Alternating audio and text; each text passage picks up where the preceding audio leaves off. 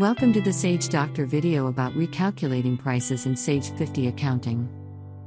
To start with, log into the Sage 50 account. Click Maintain tab at the top right-hand corner of your screen. Click the Inventory items under the Default Information side drop-down menu. Click the Price Levels to check the price level available already for a vendor.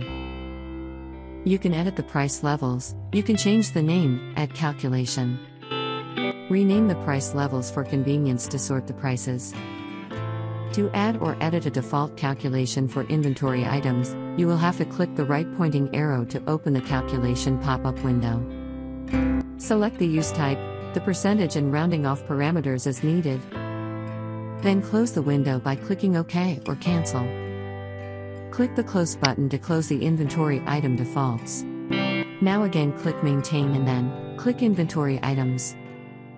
This is to check the pricing and the calculation whether it is reflecting in the inventory items. This is how you can calculate the price levels of the inventory items in Sage 50.